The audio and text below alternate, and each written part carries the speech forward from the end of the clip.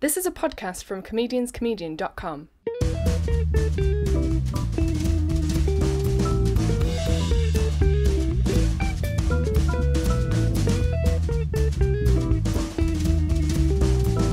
This is the Comedian's Comedian podcast.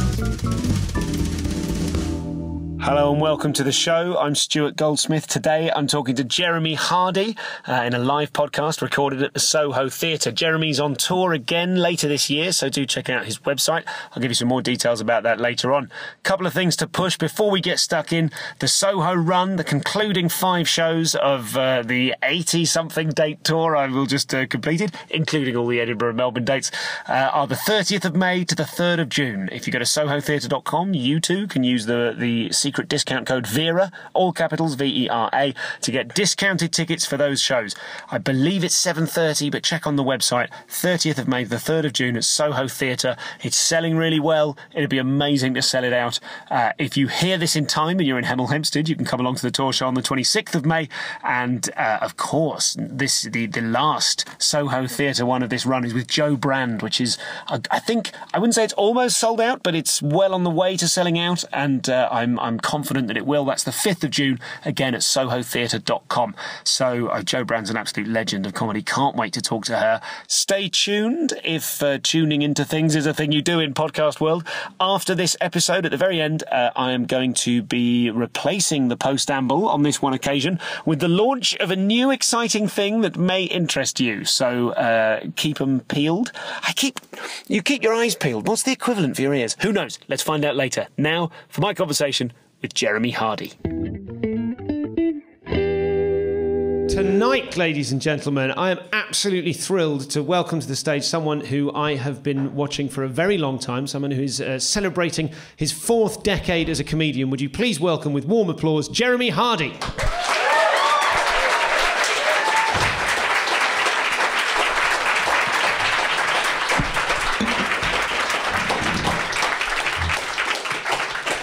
Thank you so much for joining us, Jeremy. I've just called you Jeremy. There we go. What a fantastic start to the show. That's fine. You're obviously a huge fan, Caroline. Yeah, thanks. Well, I remember listening. I mean, we were talking about this before. You've been doing stand-up for 4 decades. Yeah, How much of the 4th I'm in one? my 4th decade. Okay. That means I've just been doing it for more than 30. It sounds bad. It sounds 30 years in a month. 34 years.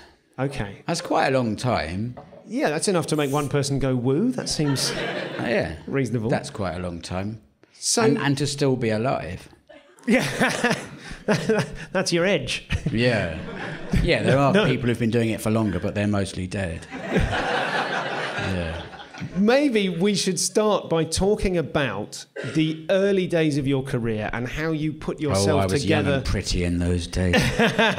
How you put yourself together as a comedian. What do people most often get wrong about the birth of alternative comedy, for which you were actually present? Oh, well, there's a narrative. I mean, bless. I mean, Stuart Lee, I'm very fond of Stuart. He's a brilliant comedian, but he likes to be the president of comedy. And he always talks about the early days of alternative comedy, and he doesn't know because he was still at Cheltenham Ladies College at that point.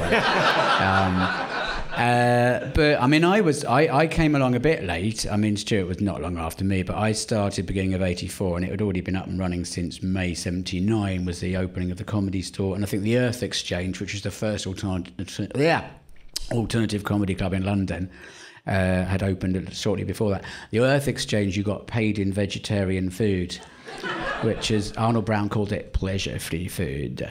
And it was like rhubarb crumble with no sugar and wholemeal pastry and no rhubarb. I am not salivating because people were rhubarb intolerant. And but I came along a bit after. So I'd missed the first sort of 5 years. I was still at college when it all started. But I did. The first thing I saw was the first live stand-up I saw was the comic strip tour, which was Alexi came on. He was the first live comic I saw. Alexi Sales, fantastic, bursting out of a big mod suit with a pork pie hat, screaming at the audience. And then Arnold Brown, for me, was the real star of that show, because there was Jenny and Dawn and Rick and Aid and all those people. But to see this sort of shuffling, awkward Jewish accountant, Arnold Brown, I'm Scottish and I'm Jewish, 2 racial stereotypes for the price of 1. My father was a teetotaler, and I remember the shim on a Saturday night of him being thrown into pubs. And I just thought that if you can be like that, I mean, that is fantastic. And Alexei was the opposite, screaming at the audience, you know, bullshit, piss, cunt, which I thought was good. And but the first comedy that I'd seen stand up, well, growing up was Dave Allen, who was the first comic who didn't just do man in pub joke. And I like jokes. I like proper old joke. I like silly jokes. There's a bloke in a job interview, and he says, "This is an example of a joke." But I'm telling it as an example, so you can analyse it rather than enjoy it. It's a bloke doing a job interview, and the bloke says to him, "What do you think is one of your better qualities?" And the guy says, "Well, I think I'm very confident in my opinions." And the interviewer says, "Well, I think that's a very good quality." And the guy says, "I don't give a fuck what you think." And you could probably explain that joke to the audience, and they'd all say, "I see." But no, I mean, Dave Allen would chat, you know, and tell stories and anecdotes and talk about Catholicism and the church and religion and sex and all of those things, which most comics didn't do. But I liked all the guys, not all of them. I didn't like the sort of overt racists, but I like comics who tell gags. I think that's a great skill. But then to see Richard Pryor live in concert at the cinema when I was 18, middle-class white kid who'd grown up in Surrey, going to the cinema and seeing Richard Pryor in you know, for a 2-hour film of stand-up, I thought, bloody Nora, I mean, this is amazing stuff. We had nothing like that. We were so behind in terms of comedy. Do you remember, did you go on your own to see that? Did you go with friends? I went with friends at college, yeah. And did it have the same effect on them as well? Oh, yeah. There was a friend of mine, my friend Glennis, who was my first black friend, because I did grow up in Surrey. And Methodists were still being hunted for sport.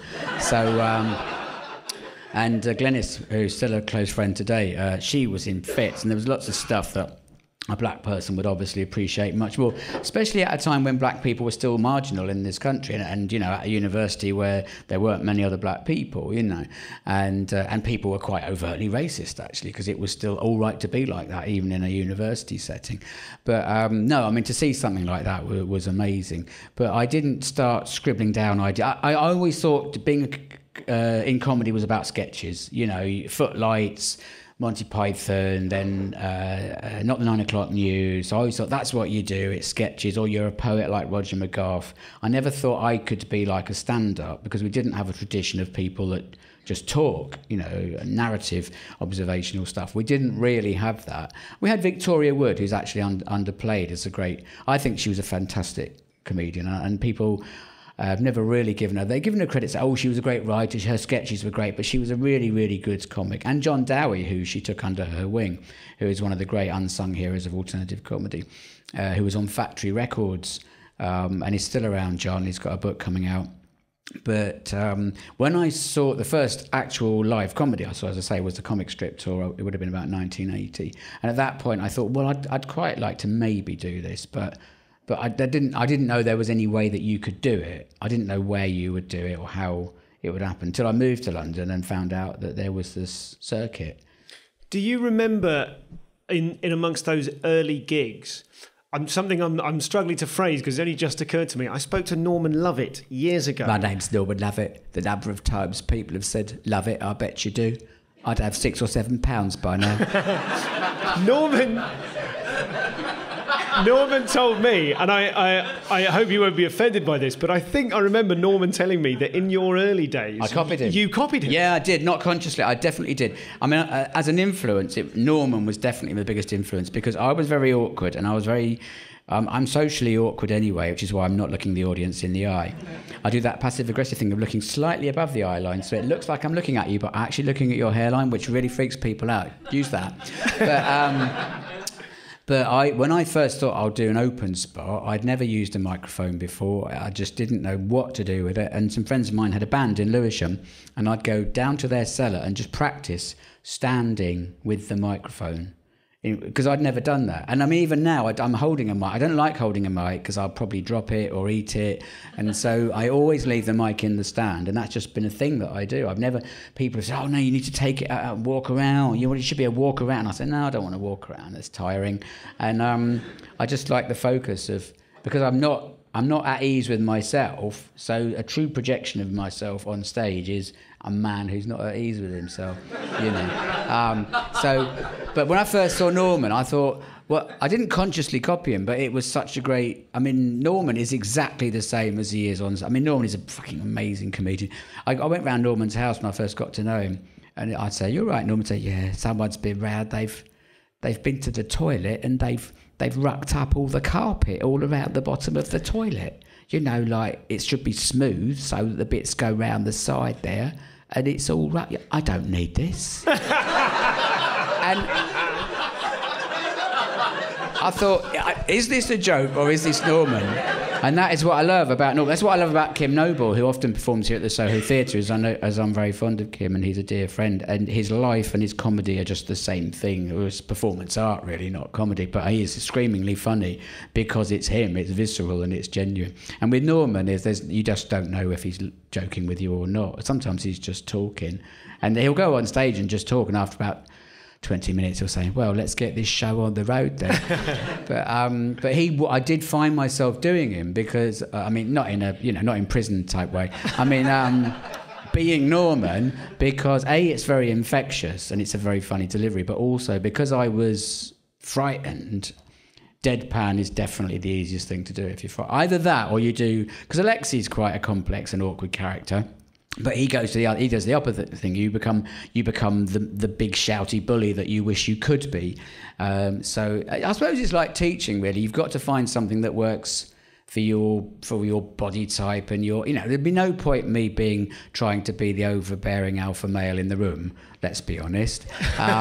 So I started out very, very deadpan as a defence mechanism, and so that lent itself to being Norman, really. And I went on Saturday Live on the TV, and I think it was Chris Difford rang Norman and said, Norman, you've got someone copying you on the TV. You need to check it out." Norman rang me. He's very upset. "Jeremy, you're plagiarising me. I'm upset." But he's forgiven me now. But I copied. I did not consciously. It's just, but I try not to watch comedians because it's very.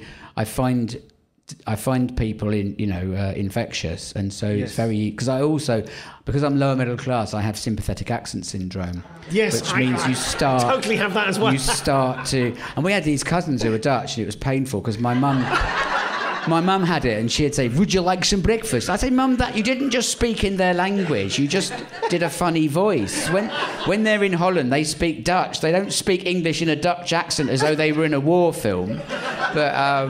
But yeah, so it's painful. If I'm in Belfast for a day, I'll start saying... I was speaking to my partner on the phone, and I said, "Get you to bed now." I thought, oh, for fuck's sakes. She's not going to fall for that. She's back in Streatham. When you watched that Richard Pryor concert, yeah, which must be as far away from your real self as possible. And I don't know. Motherfucker. When you first got an inkling that was possible, and did you have an inkling at that time? No, only when I saw people go on stage in this country. Okay. When I saw Alexi and Arnold, and I remember going to my bedroom in my house at university, and I wrote this. It's probably still on a bit of paper somewhere in the loft, a bit of this sort of angry, ranty routine, which would have been preposterous because I was, a sort of lower middle class, Surrey-raised boy reading history and politics at Southampton University. So the idea of me going on stage to berate the audience with my life history and my experience, you're talking about a guy who was raised in a brothel and was a cocaine addict, not me, Richard Pryor. So hard to compete with that. But when I think. I'm talking about Alexi, actually. It was the time that I first sat and wrote stuff down. That was Alexi Sale, who's a big shouty scouser, with an interesting family background, raised by communists and an interesting background. And so I was never going to, that wasn't going to work. It wasn't until I could start to sort of think about how I would just go on and just be myself. And that was when I came to London and watched stand-up, and you saw this whole variety of people. the great myth is it was all very political, and it really, really wasn't. People talked about politics in a slightly knowing way, but most of it was actually taking the piss out of the left. You know, people like Alexei, you know, who was raised as a Marxist-Leninist, and people like Tony Allen, who was an anarchist, who was a ranter at Hyde Park Corner. Lots of knowing jokes about the politics of London, and it was probably quite niche at that point, the circuit. It was very much came out of fringe theatre, so people who would go and see Brecht plays would then go to a room above a pub and see Alexei Sayle or Tony Allen. So, but most stuff, by the time I started, it was jugglers. There was a bloke called, what was his name? Bernie Bennett, who did a high wire act on a stage no bigger than this. You'd done it with all this equipment, 20 minutes with a high wire and a unicycle. There were poets, there were people doing musical comedy, there were people with serious mental health issues, and you know, there would be people who'd make ice sculptures and I remember hearing and all about sorts of stuff. But there's this myth that all you had to do was say something rude about Mrs. Thatcher, and the whole audience would fall about. You'd get massive laughs. You got no laughs. You got funding, but you got no laughs. Although ironically, I did get funding from Margaret Thatcher because she brought in a scheme called the Enterprise Allowance Scheme. And what that meant was you could sign off the dole and you'd get 40 quid as opposed to 21 quid to set up a small business. And Harry Enfield did that, and I did that. And I think it's gone rather better for Harry than it has for me. But I think he's probably signed off of it now. I don't think he still takes the 40 quid, but I still do. But yeah, all that happened was that once a month you had to meet your advisor, and they'd say, "How's it going then?" And you'd say, "I'm doing my comedy," and they'd say, "You want to watch that Gary Wilmot? He's doing well." But really, it was quite clever because it was a way of getting you off the dole. Because otherwise, we'd have all just stayed on the dole. So, do you remember? And I might come back to that because I think there is something happening in comedy at the moment whereby the massive profusion of new acts on the circuit, the fact that the circuit's kind of contracting, there are more free entry gigs. I was talking with the comedian Matt Green about this last night and about how... So I just poured water all over the electrics. This is an episode of Holby City about to happen. I think there is something happening in comedy because we don't have an equivalent of that enterprise allowance scheme at the moment. I think it prejudices, it benefits... The way that comedy is set up benefits people who are independently wealthy or who can live at their parents' place. I think it's really, really hard for comics now. I mean that the 40 quid a week off of the enterprise allowance scheme was great, but and the dole before that. But in all honesty, I mean, my first gig was at the Banana Cabaret in Balham, and I did characters there. Not very good, but I did characters. What characters did you do? I used to do a Blue Peter presenter making a nuclear fallout shelter with dolls and teddies out of an old Weetabix packet. And what was the other one I did? I can't remember. Oh, I think I did an appeal on behalf of boring people, which wasn't very good. It was just I'd wear a bow tie and say, "Hello, I'm doing an appeal." You know, that voice that people used to do for boring people, which is basically my voice. Yeah, so I did the Blue Peter thing a bit as an open spot. And was that out of a sort of fear of doing your own thing? Did that predate probably, your own but I think I'd done it at university because I did a review thing at university, which is all sketches. Because as I say, that was what you sort of thought respectable comedy, middle class, university based comedy was sketches. You know, it was even people like Rowan Atkinson were very much in. He would do a stand up show with just himself, but it was all characters. It was all sketch driven. There was no Rowan Atkinson on stage. We hadn't really, establishing the idea of comics talking, comedians being people who just talk, was very, very new in this country. That was a real revolution that alternative comedy was. It really grew out of punk. I mean, you've got punk, and then you've got the ranting poets like Johnny Clark, Seething Wells, and then you've got stand-up comedy. But, I mean, the real breakthrough was just that people don't have to tell a gag about a man going into a pub. Although, as I say, I do like those jokes. But I've lost my train of thought now. I remember getting off the tube. The rest of it's a blank now. What What a joy to talk to Jeremy Hardy. I have been a fan of his for 25 years or more. And I have that weird situation talking to him where you see his head and you're like, well, I'm conversing. I'm conversing with someone who, like, in listening back to some of his shows, I realised there's things that are common currency of language between me and my brother, which were Jeremy Hardy jokes from 25 years ago. And then you hear that voice and go, oh, I've got to speak now because I'm not listening to something.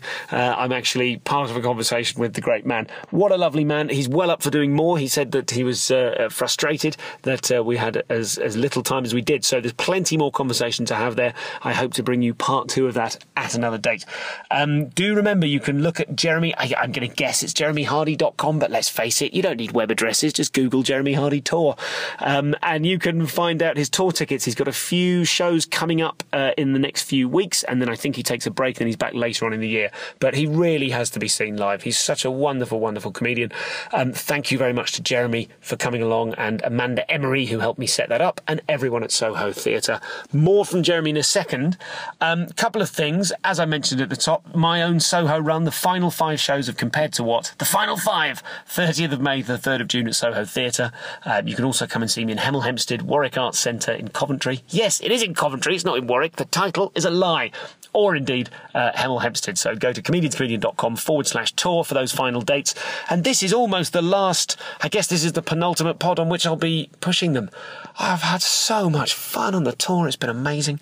A little bit more chat on that later. But remember, come back to me. Keep listening at the end of this episode, at the end of this conversation with Jeremy, because I'm going to be launching something quite interesting.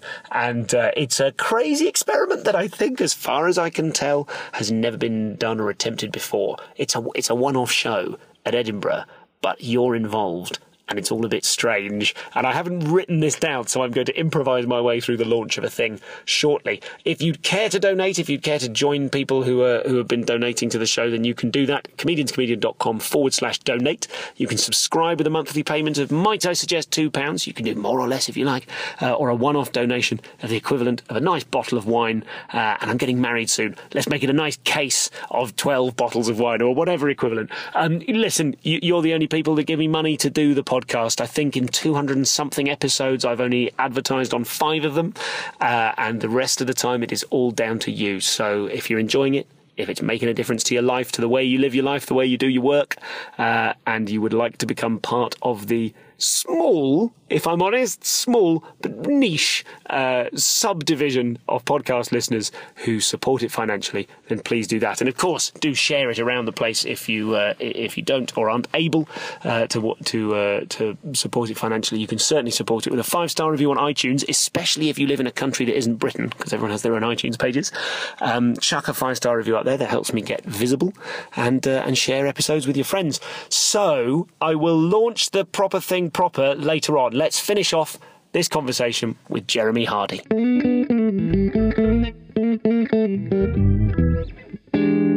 Do you remember the first joke that you wrote that felt like your own voice? Oh, okay. Well, yeah, I did. By February, beginning of '84, I did a thing that Ivor Dembina organised, which is a thing where we got paid. I got 11 quid. Bunch of us. He always paid around that amount of money. Still does, apparently. Still does, apparently. But no, Ivor's a great fella. But I don't know, there's about 10 of us. There was Arthur Smith, Kevin McAleer, one of my all-time favourite comics. Kevin's opening line was, "I'm Kevin McAleer, as the name suggests." And you have to know that people of Tyrone. That is absolute. I mean, there's no artifice there. That is. Tyrone people are like, he'd do stuff like, in those days we used to make our own entertainment by watching the television. But I think I was very stiff then. It was just survival. I had some put downs. I wrote a lot of put downs because I'd been to the Comedy Store, I'd been to other clubs, I knew people would heckle, so I'd written some put downs, but I was very stiff. Do you remember a put down that you wrote at the time? One of my early I'd just shout, if someone heckled me, I'd say, "I'm sorry, Nigel, it's over, can't you accept that?" But and I mean, there were all the standard ones that I didn't like doing. People would say, "Oh, that's what happens when cousins marry," or "Sit back in your seat, someone will plug it in." But I never liked those. Sure. Because and was heckling as much of an issue as you feared it was? I remember when I started, I'm sure I held back a few years from fear of being heckled. Only in some places. I mean, the tunnel in Greenwich, they were terrifying. They were all Malcolm Hardy's friends, and he'd met most of them in prison. And that meant they were all highly educated. I mean, they all had degrees in sociology, and they would look at you and they would see you moving toward a punchline and think, well, this is when we heckle. He's at his most vulnerable during a pause. You see, he's like all the expectation in his eyes. He thinks I'm going to get a big laugh here, so he's off guard. He's all confident. Now we strike. And I remember one night at the Comedy Store, I was holding onto the mic stand. I was just holding the mic stand. You know, you fiddle a bit with the stand. And the bloke shouted, "Let go of the mic stand. You're displaying your insecurity." I've heard that's a famous heckle now. I didn't know that was you. Yeah. Man, that's one of the most devastating heckles. I mean, they were terrifying. So I almost want to cut that out of the show. I don't want that heckle to be out there. I don't want people to know you can say that. I know, but they were brilliant hecklers. But it was, and I went down one night as a punter. I just thought, oh, I shall go as a civilian. I was off duty. Because the terrible thing that happens when you're a young comic is you're working every weekend, and then you get a weekend off by chance. And you've already lost all your friends because you don't go out on a weekend anymore, and then there's nothing to do, so you end up going and hanging out in the bar at a comedy club, and that way you end up severely mentally ill. But I went along as a punter to the tunnel and I heckled somebody. I thought that was going to be the end of it. So I went along before it was I like, knew it. It was like, you know, this is what happened when the Nazis occupied the Channel Islands. You know, and very quickly you start dobbing people in to the Gestapo. What was your heckle? Who did you heckle? I daren't say it now because she's somebody I'm quite friendly with, and I think she's forgotten. But, there can't be that many women who were doing the Tunnel Club in the 80s. She did this act about existentialism, and I shouted, "Show us your psyche." And then I felt really ashamed. But that's the power of the mob. It's like you know, I saw the pitchforks. I saw the burning torches and I joined in. And I just thought, thank God it's not me who's being bullied. It's that terrible thing of when you're a small person that's been picked on. It's like, thank God it's not me. Yes. You know. So, on the subject of heckling, I heckled a show at the Secret Welsh Comedy Festival last weekend. Nish Kumar was comparing. He'd established there was an actuary in the audience. 5 minutes later, he asked someone what they did. They said, "I'm an actuary." And at the back of the room, I shouted, "What are the odds?" And it's the funniest thing I've ever said. And I tell you what, when you're out there in the darkness, it's easier. It's easier to think of funny stuff. There are good hecklers. I mean, there was the case, you know, Kirk Douglas's other son, not Michael, there's another son who's a comic, and he came over to the Comedy Store and he was struggling. This is probably apocryphal. He was struggling really badly, and he just said, "Look, you guys should treat me with some respect. I'm Kirk Douglas's son." And someone at the back shouted, "No, I'm Kirk Douglas's son." I think that is apocryphal because the person who made it up recently told me it was them that made it up. Oh, who made it up? Well, it's a good one. If I can remember now. But there was a Star Trek sketch someone was doing at Edinburgh, and someone shouted, "It's comedy, Jim, but not as we know it." And Tony Allen, dear Tony Allen, who was a pioneer in many ways of stand-up comedy, was sitting in the front row. I think I might even have been there. These guys called the New York Stand-Ups came to Edinburgh in about 84. Because the thing is, American comics knew what they were doing, and to come over here and be new but experienced, whereas everybody here that was new was incompetent. More interesting, but obviously when you start, you haven't got a clue what... Well, that was the case then. I think comedians are fully formed now because they've grown up watching Jack Dee and Eddie Izzard, whereas I grew up watching... relatives die. No, I grew up, you know, in the 30s. No, I mean, we didn't have, you know, we had Dave Allen and Frankie Howard and Les Dawson. I mean, all brilliant comedians, but we didn't have that sort of observational, easy style where where you just chat about stuff, or you can talk about politics and stuff. So whereas now I think people are fully formed. But I mean, it was very easy for people to come in from Australia or America and be brilliant and massively successful because they had that under their belt. They were experienced already. So we would always be in awe of the Americans when they'd come over, and they'd just do their rubbish like, hey guys, you know this when you go out raining and water falls on your head? What is that? And everyone goes, wow, God, that's so confident and amazing. And but this guy, and they all do that crowd, because I hate crowd work, and I've got friends who do it, but I hate it. Leave the audience alone. They've paid. Don't ask them questions. Don't set up this bogus sense of intimacy, because they're basically paying your mortgage, just because that's how dirty it is. Just respect that they've paid and leave them the fuck alone.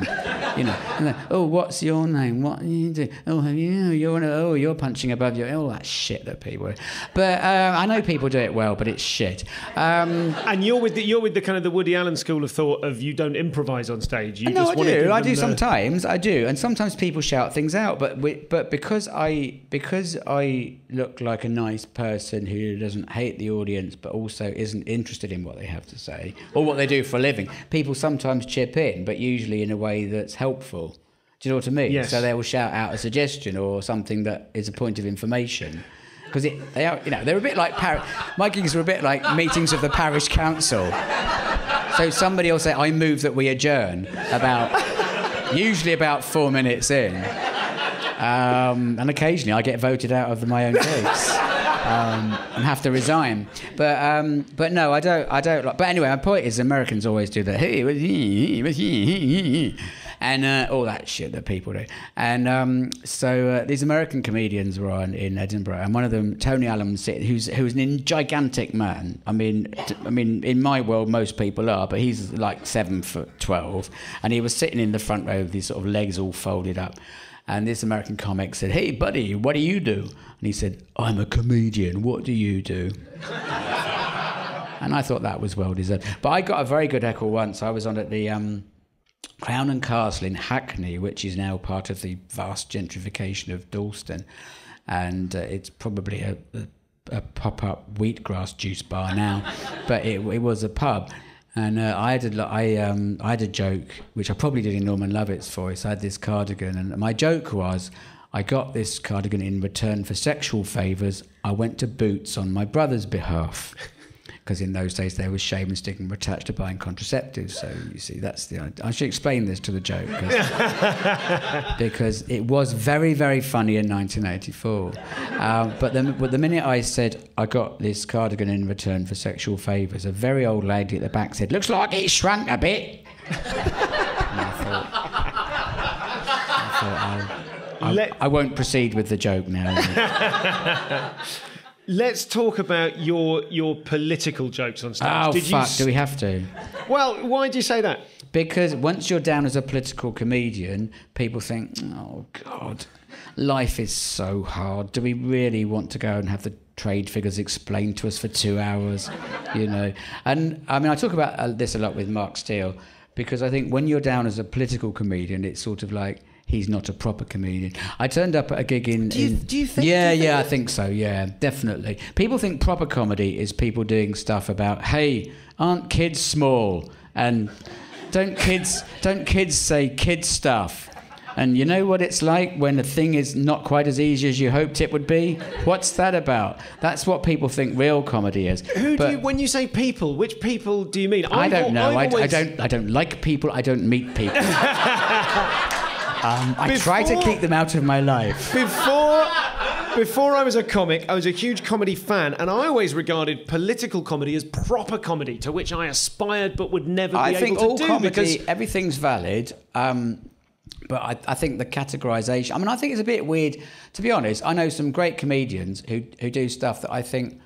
Bloody hell, are you still doing stuff about aeroplanes? I mean, you know, that was a cliche when I started. Your airplane material, that was your real God, okay, things are going really badly. I better do the airplane stuff. You know, it was a cliche in America. Because it was so... where do you think that originated from? It was so relatable? I think it was just when aeroplanes were invented, people started,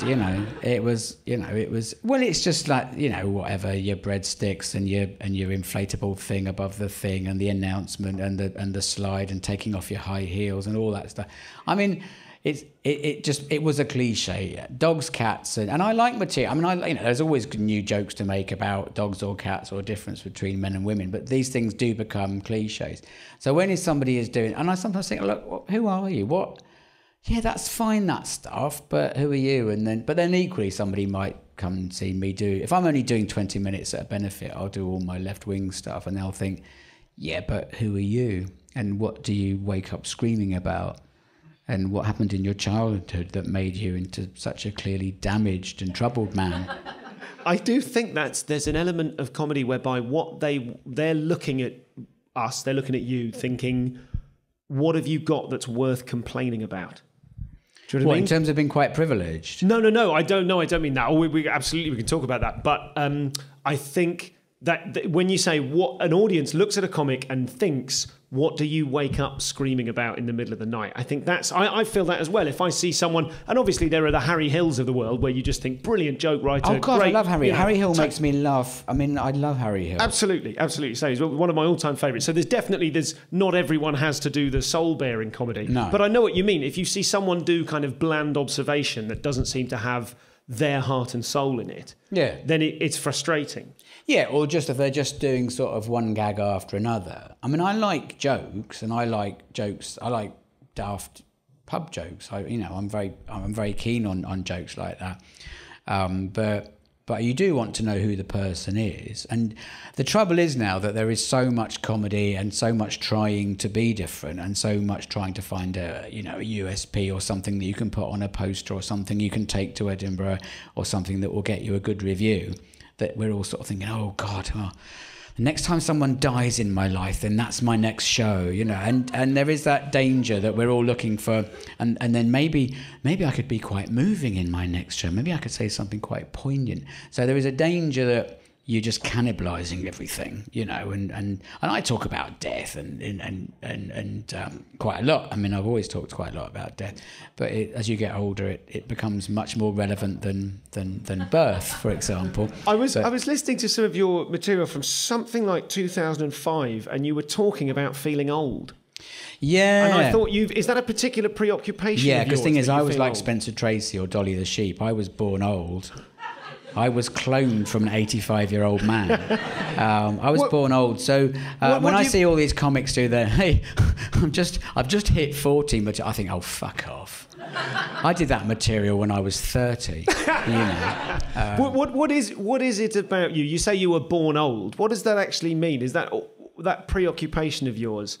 Is that connected with a fear of being old or feeling old? No, I think I've always felt old. I think I'm sort of probably getting younger as I get older in some ways, in terms of, well, when your face starts to fall apart, you have to start buying slightly nicer clothes. I mean, this is me having made an effort, I should point out to the people here. But because when I was younger, I just wore jumble sale clothes all the time, which was quite cute in a sort of, winsome-looking 22-year-old. But now I would just look homeless, So, but no, I've always felt old. I never felt like a young person, even when I was one. So were you always, like you talked about, kind of wearing a cardigan on stage and kind of your position? Yeah, I can't do that now. I look like Rigsby in Rising Down. But you're almost like your position as a comic voice on a bill of whichever other 10 comedians. You have always had a sort of a kind of a cosy armchair feel that has concealed the sort of anger of your material. Well, people say that, so perhaps it's true. I think sometimes you can sneak stuff past people if you're sort of quite... Equally, you can batter them over the head with it. I mean, I think it's very funny when you beat someone over the head with something like Frankie Boyle does. I mean, Frankie is sort of like in the Alexi tradition of being so aggressive and so belligerent that any heckler is going to be macerated, and people are going to try and heckle because they feel like, oh, I should have a go, and then they're going to get destroyed. But also, Frankie's got a real passion. I mean, what the great thing about Frankie is, you know, that everything that he does comes from a really dark place of self-hatred. So, and some of the stuff Frankie does I don't like. I would say this to his face, and I think he's a fantastic comedian. I don't like jokes about rape because I think people have been raped, and why make them revisit that needlessly, you know? I mean, and also there's a danger of people thinking, well, thank God the shackles of political correctness are off and we can talk about whatever we like, you know. But Frankie is a fantastic comedian, and you can see the real Frankie when he's talking about things like Palestine and injustice and poverty, and then you see like how much he really cares about things, and you see there's a man with a lot of love because he cares about humanity. Otherwise he wouldn't be doing it. He wouldn't care enough to talk about these things if he didn't love humanity. But that's very effective because he's just this sort of bulletproof, belligerent Glaswegian. But I think what I do works quite well because I'm a sort of Zeta male kind of tiny wizened figure who says some things that are quite pertinent possibly, or radical, but in a way that feels comfortable. Because I mean, I went to see Frankie here the other night and I thought, this is absolutely brilliant, and if you went on stage in 5 minutes time at the Glasgow Empire or the Apollo, you would destroy the audience, which I probably couldn't. But likewise, you probably couldn't come to some very nice little art centre in Cambridgeshire and entertain my audience, because you just ruined their lives. I mean, I think I heard in one of your conversations with Mark Steele on the radio that you referred to the Triangle of Death, and I remember Maidenhead being one of the towns. Maidenhead, Reading, and High Wycombe. Okay, yeah. So tell me about that and who your audience are, and whether you are satisfied with who your audience are. I don't know, to be honest, because I've started asking people how many have seen me before, and usually most haven't. Possibly most have heard me on the radio, but I always think it's odd, because I think I've been going for 34 years. So partly I'm pleased that there are new people, and partly I'm thinking, well, what's happened to all the people that have... I mean, you'd think that exponentially, assuming all those people kept coming and then had children and grandchildren, I should be playing to millions by now. But what you realise is that people don't keep on just coming to see you forever, especially because there are millions of other comedians now. I mean, I was doing this gig in Cambridge the other night, and someone said, "Oh, gosh," she said, "Oh, God, I've seen you before. I must have seen you 3 times." I said, "Oh, yeah, once every 10 years." But I don't know who my audience is. It varies around the country. I mean, in a sort of city with a big traditional trade union movement and a traditional left, like Sheffield or Manchester or Liverpool or Norwich, actually, or Bristol, I will get, you know, a more left-wing audience, a more trade union, public sector workers, trade unionists. I'll get that audience, teachers, nurses, and manual labourers who are politically... Do we still have manual labourers in this country? They're very good with their hands, you know. But or get people who read about politics and care about politics and are involved in the left.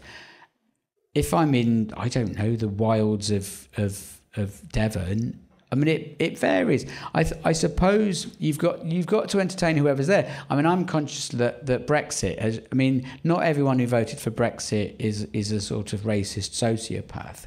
And if you just go on stage and sort of go into a sort of liberal metropolitan, you know, sort of meltdown about how beastly it all is and how ghastly it is that people don't understand how good the fishing quotas are, then people are going to think, well, fuck you, you know. So you've got to treat the audience as either you berate them, you know. I mean, Bridget Christie does this very well. She's her show about Brexit is brilliant. You either berate, and Stuart's brilliant. You either berate the audience in the sort of I don't care what you think, or do what Frankie does, which is I hate you anyway, or you think, well, all right, you might be. I have people in the audience probably who are Tories, and I try not to hate them because I've got friends who are Tories. I hate the Conservative Party. I think it's an absolutely egregious thing. And I think it does nothing but harm. But individual people who support it are not horrible. They're good neighbours. Conversely, I know lots of people on the left who I agree with totally and are complete fuck-ups as people. But so I try not to judge the audience, and I try to be broad. It's difficult. I mean, we were talking before. Because the audience might imagine that we'd never met until the second I walked on. Like it used to be when Cilla Black was on TV, when she'd have a guest on and they'd hug as though they'd never met before. But we had a 5-minute chat. But I always feel slightly guilty shaking my guest's hand. I know, it feels a bit as weird. if we haven't just chatted for 5 minutes. But we didn't chat for very long, but I can't even remember what I said now. What was I talking about? You were talking about not hating Tories, and earlier we were talking about Trump and Macron. No, we were talking about who's in the audience. Oh, yes, sorry. I don't know what I was saying. Is anyone in the audience? Can anyone in the audience remember? What was I saying? No, just I don't know who's in, and I try not to sort of make people feel shit about themselves. I mean, I am quite unpleasant. My partner thinks I'm really unpleasant on stage because I tear into people for strange things. I hate people who do marathons, but I hate everyone who does marathons, even friends that do marathons. I hate that. I hate them for that. I hate people who use grammar badly. I hate rudeness. I think rudeness is probably worse than fascism. But where do these think, to the extent to which these are real hatreds and not simply a comic contrivance that you can put your foot down on in a room? Well, there is that thing of obviously there's the sort of comic bluster of pretending to hate things and be frustrated by things that you don't really, really hate, but that's part of your. People talk about comic persona. I don't think I have a comic persona. I mean, this isn't really a persona that you'd bother to create, is it? In all honesty. But I mean, the Inception fans will be really excited by the fact that joke was a perfect example of someone employing a comic persona to make a point about why they wouldn't need to employ a comic persona. Okay. But what I mean, listen back to that. It was fucking brilliant. Okay. But I think when you're on stage, you're sort of you're the comedian. I don't know.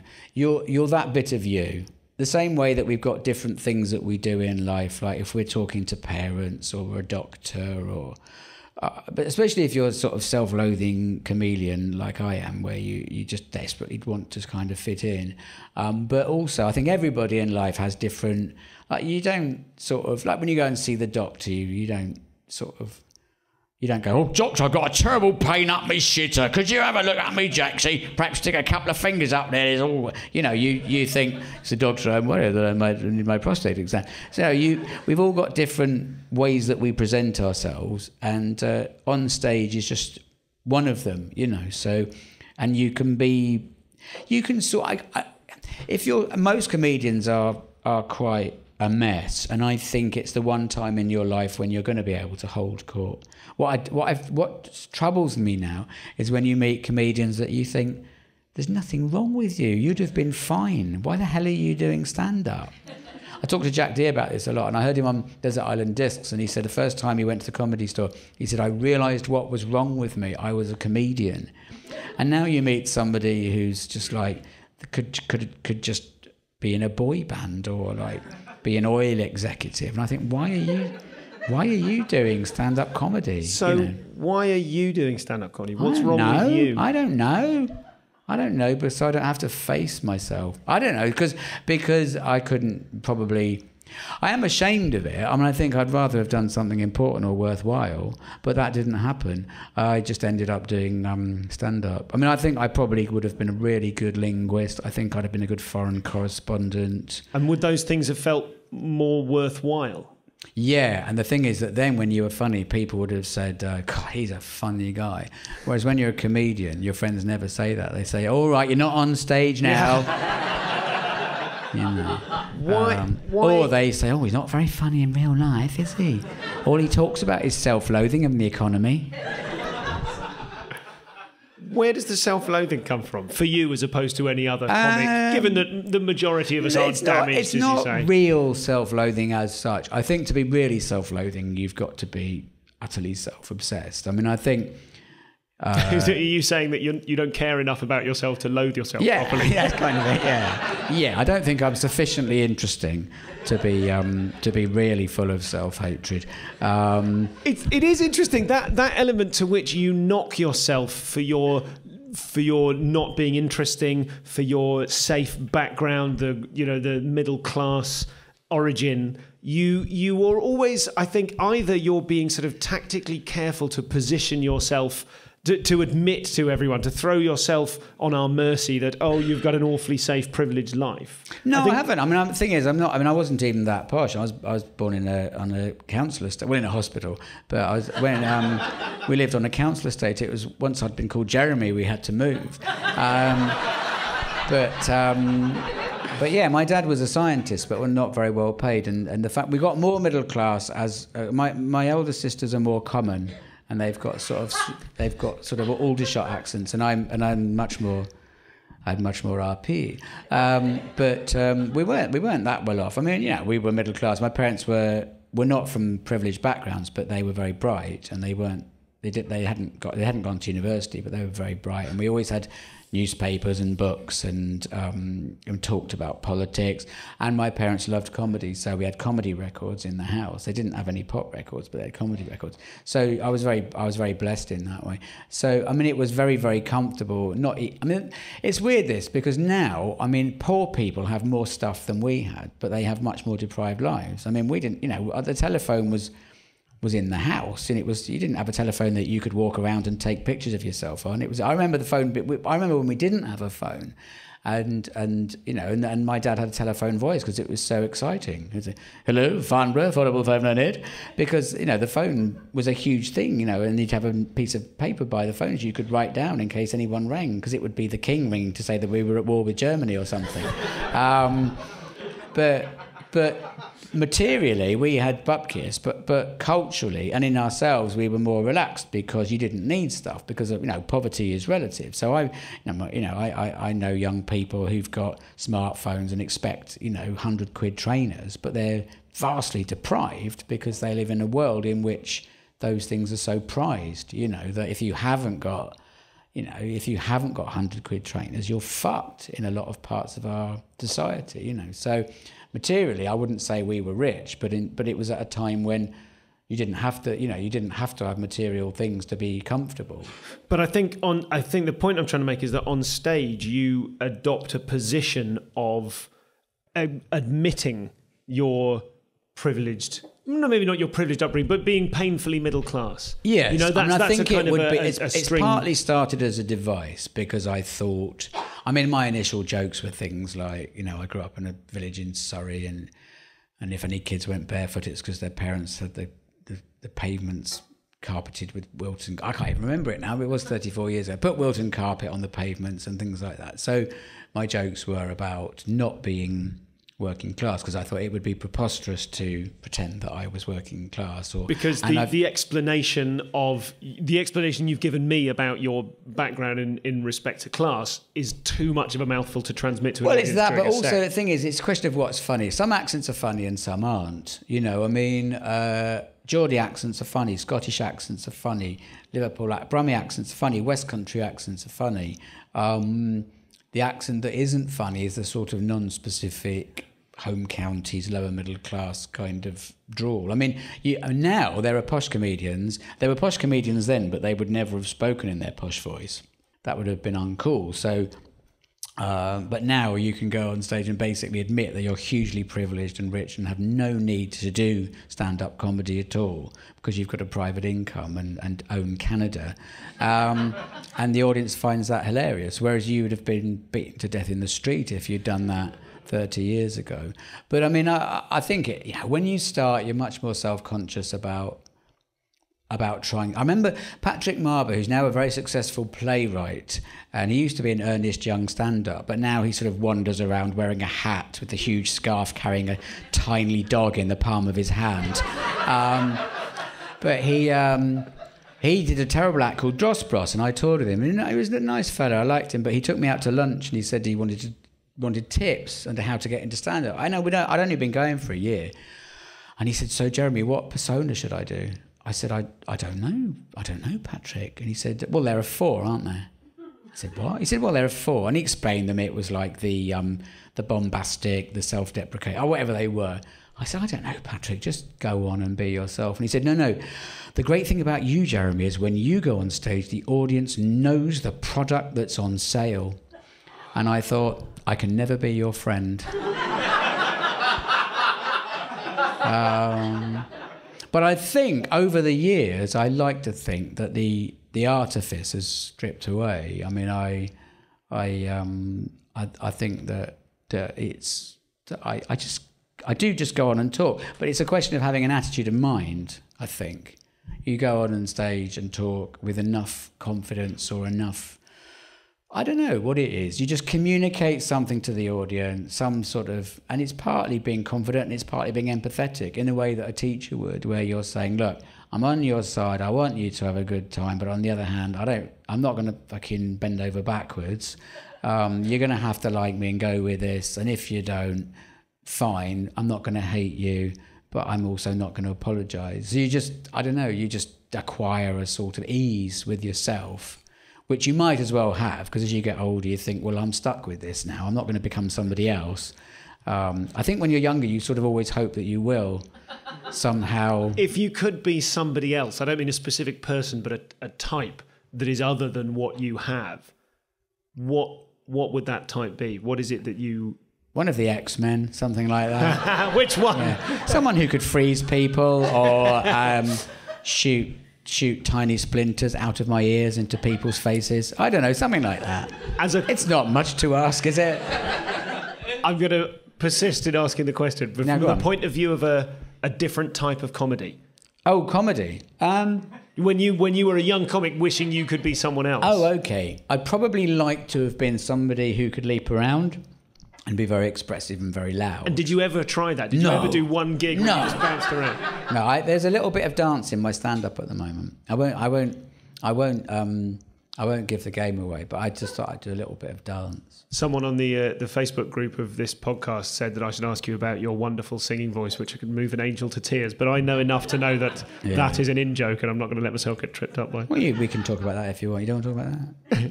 I do a radio program called I'm Sorry I Haven't a Clue, on which I have to sing. And one of the things we do is one song to the tune of another. And the other week, I was at the Albert Hall for some strange benefit for Parkinson's disease. And it was a huge lineup. Pete Townsend, he's on day release. I don't know why he was there. It must have been research. But anyway, I had to sing Teenage Kicks to the tune of Jerusalem with a full orchestra at the Royal Albert Hall. And the orchestra were really confused. But I do occasionally go into tune. But I think because I can't tell if I'm in tune or not. I can tell if other people are in tune. And I can tune a piano. I can't tune a piano. But my sight is failing, so I'll get to the point where I can. Occasionally, I can't tell if I'm in tune or not. So sometimes I do go into tune, especially if I'm in character. Like people who stutter, if they're singing, they don't stutter. So if I do a voice, if I do like Bob Dylan or somebody, then I go into tune, apparently. It's interesting, isn't it? So we've moved seamlessly from comedy to the art of singing. I'm going to come back to comedy briefly. One thing I would like to say, though, because I was saying about how easy it was when I started, is that definitely it was. Because my point was, I did an open spot at the Banana Cabaret, and a month later, they said, come back in 4 weeks. And I'd rung the night before. I said, can I do an open spot? They said, come tomorrow. 4 weeks later, I had a paid gig with 30 quid in my pocket. And this was 1984, which was more, and that was, the dole was 21 quid. So 30 quid in cash. And you started, oh, fuck, now I'm going to go to prison for benefit fraud. You know, you got cash, and if you did enough, and the thing was that there weren't many of us, so there were plenty of gigs. You could get, and I think it's really hard for comics now because they wait months for an open spot. And, you know, and they get, every time they go to Edinburgh and they end up owing money. I mean, that's ridiculous. If you're going to end up owing money, don't go. Don't do gigs where you end up having to pay somebody back. I mean, that's madness. But I mean, I think it's really hard for new comics now, really hard. Before we wrap up... Are we wrapping up? Yeah, nearly. We're nearly done. We're nearly done. It's flown now, by. I was just getting going. We could keep going in the dressing room. Sounded odd. We might wrestle in front of an open fire. Okay. I wanted to talk to you specifically about your writing, and specifically when you mentioned earlier on this idea about, I picked up on this idea about that soul-bearing kind of comedy, that wanting to see comedians actually reveal who they are. Yeah. You have produced a huge volume of material which has the most wonderful linguistic leaps and drawing comic parallels between subjects. I wrote down a few last time I saw you live. Something about Trident, not wanting to cancel Trident because jobs are tied up in it. You can't not crack down on paedophiles because of the effect on the confectionery industry. Yeah. Do you know, which I've butchered and which I apologise. No, that's good. That's better than the way I did it. But those kind of leaps of logic and finding equivalences within ideas, is that something that you feel you worked towards, or is it something that came naturally, or is it something at which you've improved? I think I'm much more of a written comic than a performer comic. I mean, there are some comedians, it's all in the performance, and I'm much more in the words. And I'm very careful. I mean, even if I'm speaking to you now, I'm pausing to think about what I'm going to say, which I get from my dad, because my dad could never speak until the whole sentence was in his head, which meant it took ages to get anything out of him. So he left school at 15, but was very, very bright and was a scientist, was really clever. But he was very conscious about wanting to sound as clever as he was, and so he would always think, and he was a bit flowery. He was slightly pretentious, and he'd grown up in quite a poor family, and he wanted to be as revered as were the people that he was circulating among. But he would always sort of take great pains to set out the exposition of that which he wished to express in the most apposite fashion, and so I think I've got a bit of that from him, and I love the detail of words. I mean, what I think Victoria Wood pointed out, the great thing about Alan Bennett, obviously he was a great influence on her, was specificity. That, you know, biscuits isn't as funny as bourbon creams, for example, you know, and these little things that young comedians say, must remember that. But I mean, there are those things that are true, that, you know, that detail, and also not using the same word in the setup as the punchline. You've got to find a different word. If the word in the punchline is truth, in the setup is truthfulness, in the punchline it's got to be honesty, because you can't say truthfulness twice in the same. I mean, those things that you sort of learn, and probably it's quite useful to do. I mean, we sneer at comedy courses, but it's probably quite useful to have those things set out for you straight away, so you don't make those mistakes. But yes, I mean, I very much like words. But I think by not being much of a performer and getting used to that, I think I've become quite a good performer in terms of being at ease with myself, and being able to just sometimes think, well, look, I'll try not to get in a flap about the joke. Because I mean, when I do the news quiz on Radio 4, I do it without any notes, and I've thought about things, but I haven't formulated them that clearly. And a lot of people come on, they think they're on Mock the Week, and they're on, you know, they think they're at a gig, and they're doing Route 1, and you think, you're talking in a weird voice. You're talking in a weird voice to people who go to sleep listening to the shipping forecast, not knowing if they're going to wake up. you know, why are you talking in that weird voice? But that is what they think is their assertive comedy voice. But I mean, performance is important, but it's just about, you know, it's just a human skill. It's how to present yourself in a way that is interesting and likable and compelling, and people can bear to listen to for 2 hours. I don't like too much artifice. I think it's weird when somebody comes off stage and they're totally different from the person that they were on stage. There are people that do a character. I mean, you know, Al Murray is a fantastic character comic. I mean, he is, and he does the crowd work. He's one of the few people. I mean, there are people who do crowd work who are brilliant at it, like Paddy Monaghan. I think he's fantastic at crowd work, and Al Murray is absolute genius at it. And it's a great character, and it's really, really funny and really intelligent and thoughtful. And I mean, the danger is that people going along thinking we agree with this guy, but you know, people are that's always going to happen. People thought that with, you know. With Alf Garnett, you know, they thought, oh, good, we'll vote for that bloke. And they thought that with the Clangers. Good, well, we will go and live on the moon. We will go and speak like Swanee whistles and live on the moon. Good, thank God somebody's got the courage to do it. So you can't, you know, constantly worry about the stupidity of the audience. But you have got a responsibility to try not to. I'll tell you one thing. I did a gig at Jongleurs once, and I had a joke where I went on stage, and the joke was going to be, I fucking hate black people, and the punchline was going to be, I fucking hate white people as well. Not very funny, but I thought it was quite good. Just a, you know, joke thing.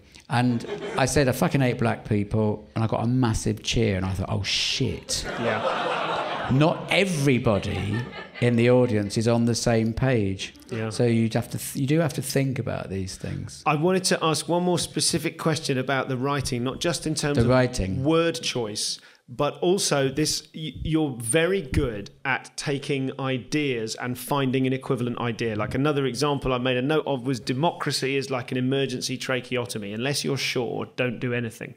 And that is such... Now, that's not a case of... Yeah, the words are very funny. The words are very funny, but it's not about word choice. It's about the choice of ideas. And as someone who has... produced a huge volume of stuff between the stuff that you do on News Quiz or the stuff that you've done in Jeremy Hardy Speaks to the Nation or in your own stand-up tours. You've produced an enormous amount of those ideas of a consistent quality over a long period of time. And I mean, that's something for me I find particularly difficult in my own writing. Whenever I get like a really good, oh, that's like that, I really make a meal of it and try and wring everything out of it because I'm like, finally, I've got one. Yeah, no, I tend to leave it there. I mean, Mark Still, who's a dear friend I spend a lot of time with, Mark will take an idea like that and he'll just do it for the next 5 to 10 minutes. And he'll say, why don't you do more of that? And I'll say, no, I don't want to. It wouldn't be me. I don't feel like it. I mean, I did a joke about people say, oh, a lot of people join the army. They don't expect to get sent to war. And I said, well, they joined the wrong thing then, didn't they? If they you know, joined the Scouts or the Friends of the Royal Opera House, they could have cause to complain. But and Mark said, you should do a whole thing about the opera and all that. And I said, no, it's done. It's just I wouldn't feel... I mean, Mark would do it and it'd be brilliant, but it wouldn't feel true to me. You'd rather boil the idea down almost to a one-liner which says the entire... Yeah, I'm learning to get more out of things, partly because it fills up time, which is good. And, you know, and also, I'm running out of ideas and my life's coming to an end. So, I mean, one of the things that I like the most about what I do is I'm still learning how to do it, and I still consider it work in progress.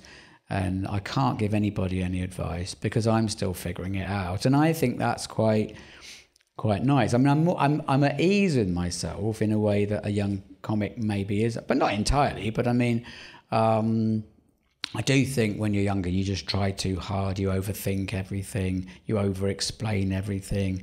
You have a rhythm which makes it so obvious where you're going that sometimes it's a bit...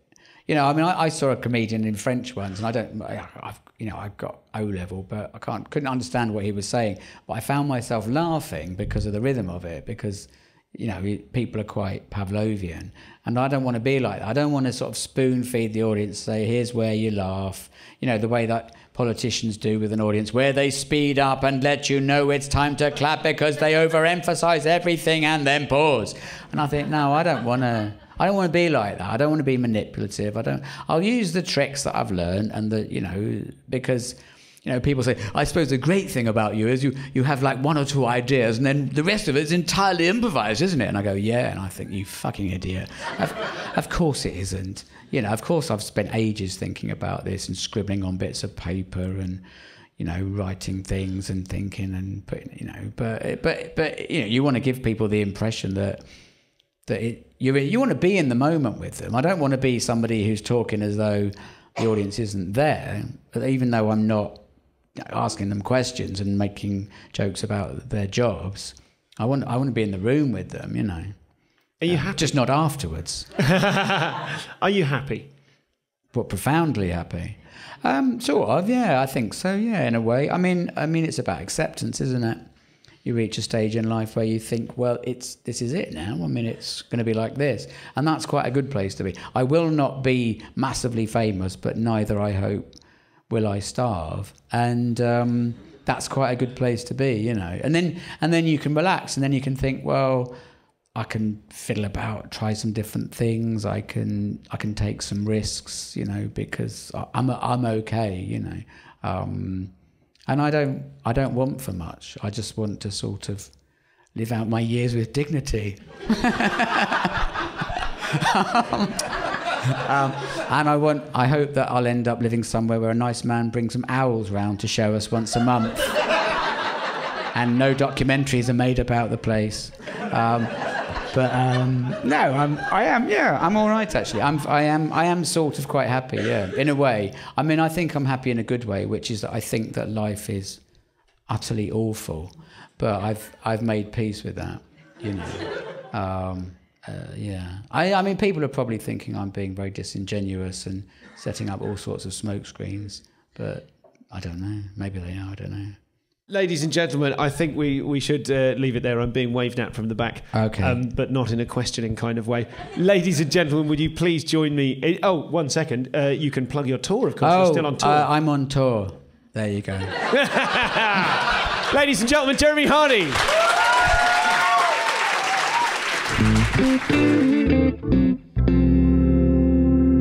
Oh, he's just, what a lovely man. What a funny guy. Such a great writer, such a great performer. Just a real joy to speak to. And I think, you know, some people, when you've been into them for years and years and years, you meet them, you're slightly trepidatious, thinking, oh, God, I hope they're not a bastard. He is the opposite of a bastard, whatever that is. What a lovely guy. Thank you once again to Jeremy for coming along. And, of course, if you would like to be in the audience, one of these live ones, you've got one chance left this year at Soho Theatre. That's Joe Brand, interviewed on the 5th of June, sohotheatre.com for your tickets. Now, thank you, by the way. I've fallen out of the habit of thanking Daryl Smith, who edits this show for me, puts it together and uploads it. James Hingley, who's my web guy. Dan Melrose, you've not heard his name in a while. He wrote all the music and performed all the music and the stings and things. Come on, 5 years in, Goldsmith, rejig them. Nope, I like them. And all of the other people on board who helped me with this. Now, here's a thing. I had this idea. I'm gonna try improvising my way through this, and if you hear it in unbroken fashion with no obvious edit points, then I did it successfully. But let's try and do this. I think a lot of you are funny, and I'm not addressing the professional comedians who listen to this show at this point. You're clearly funny. You may not be to everyone's taste, but you're clearly funny. I'm not addressing even the newbie comedians. I may be addressing the wannabes, but you certainly can't have done a single gig to qualify for this. I'm going to do a little thing, right? I thought it would be fun because we all have got ideas for jokes, little stories, ideas for one-liners, things we've observed, things we've noticed and gone, oh God, everyone does that. And I would like to give voice to those ideas and just try a bit of a dumb experiment.